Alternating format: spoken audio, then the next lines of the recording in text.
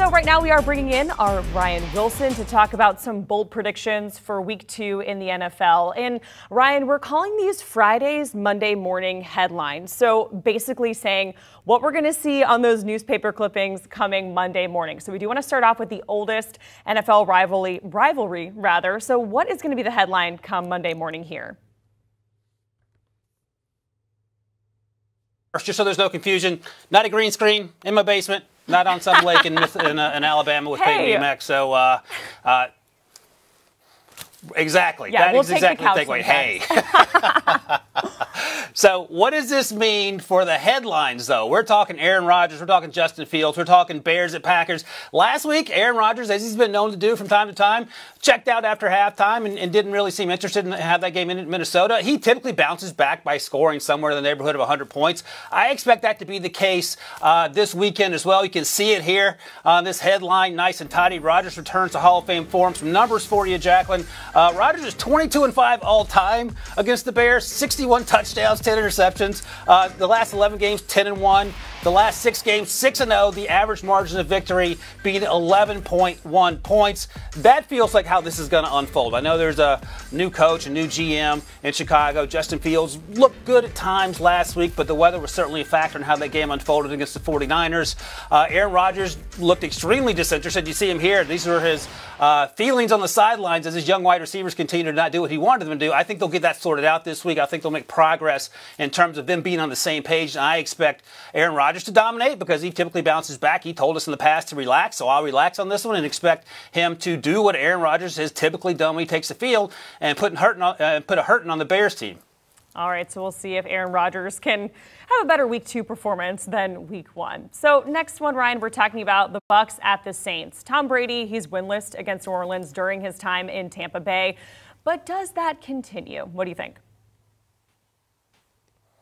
Yeah, this is a weird one. This makes you, I'm not a conspiracy theorist, but this makes me feel like we're living in a simulation where Tom Brady can beat every team to death, and then he can't find an answer for the New Orleans Saints. And that includes with Jameis Winston at quarterback. The last time these two teams played, as it turns out, was October 31st, 2021.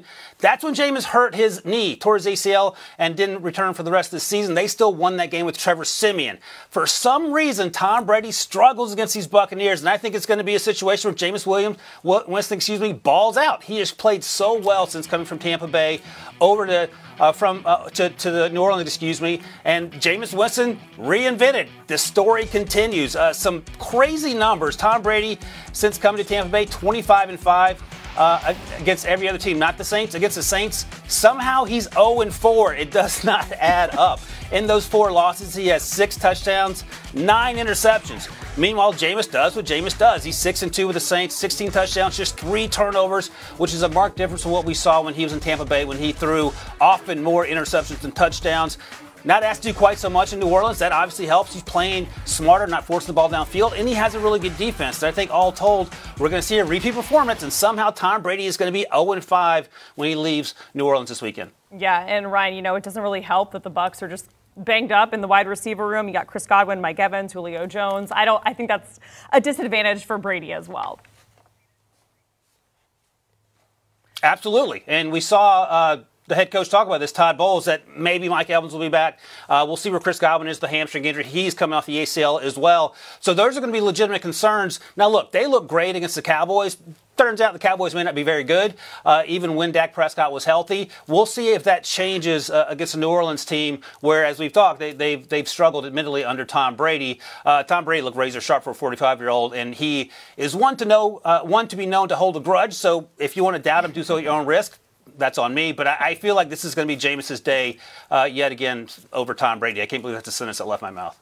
All right, and Ryan, out west, we have the Seahawks at the 49ers. Geno Smith, he got his first win on Monday night. So are we going to see another performance like that from Geno Smith, or is it an opportunity for the 49ers to get it right? Imagine living in a world where perhaps the Denver Broncos traded for the wrong quarterback on the Seahawks roster, and his name is Geno Smith. My goodness, the game he played last week, you see it here Broncos traded for the wrong quarterback. You have to laugh when you read that because Russ Wilson is clearly a Hall of Famer. But Geno, to his credit, he played out of his mind. Pete Carroll coached out of his mind. Pete Carroll seems like a nice old guy, just turned 71, I think.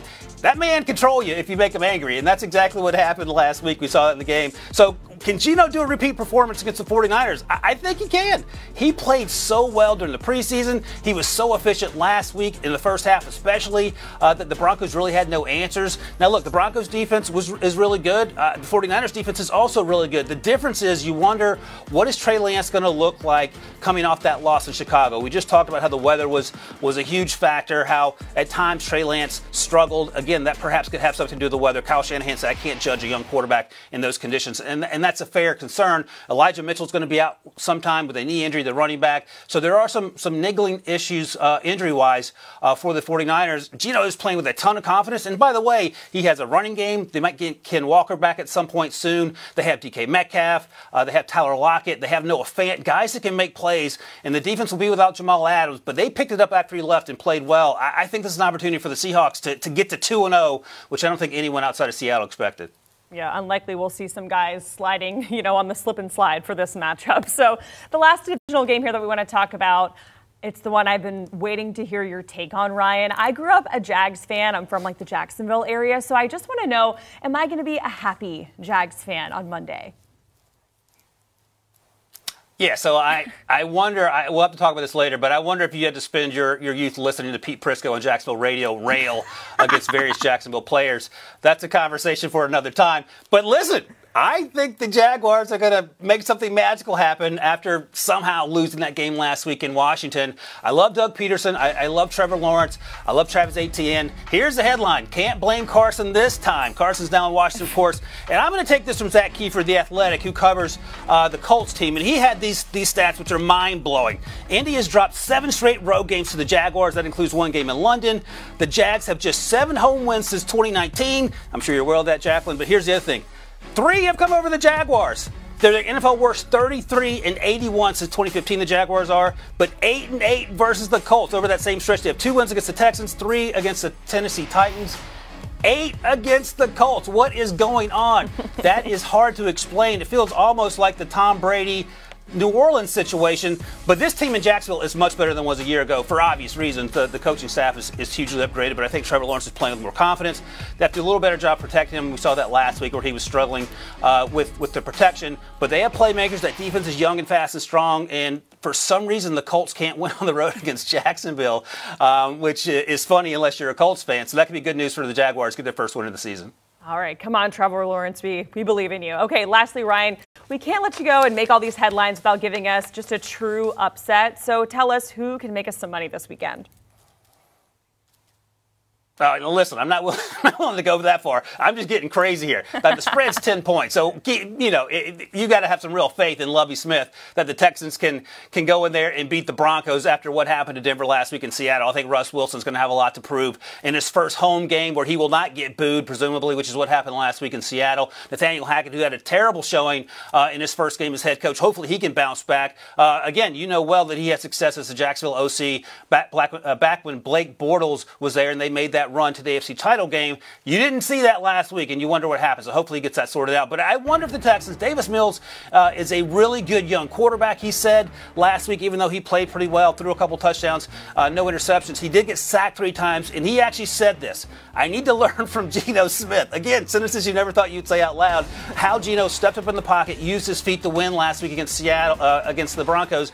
Davis is athletic, even though he's a pretty tall guy, and he thinks that if he can step up in the pocket, maybe win some yards with his feet instead of taking those sacks in critical situations. That'll put the Texans in a better chance to win. They ended up tying that game last week, 2020. Probably should have won the football game. So there's a chance at +10 that I like Houston. I don't know if they're going to go there and actually beat the Broncos, but that would be a fantastic story in terms of what Russ Wilson and Nathaniel Hackett are up against just 2 weeks into the season.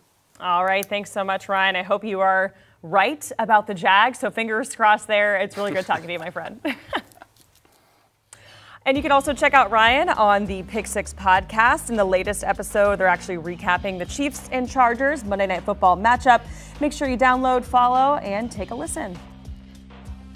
Do you want a sports network that delivers everything that matters about the game? The highlights, the picks, the instant analysis, no yelling, no fake debates, no politics. Hit the subscribe button and never miss a moment.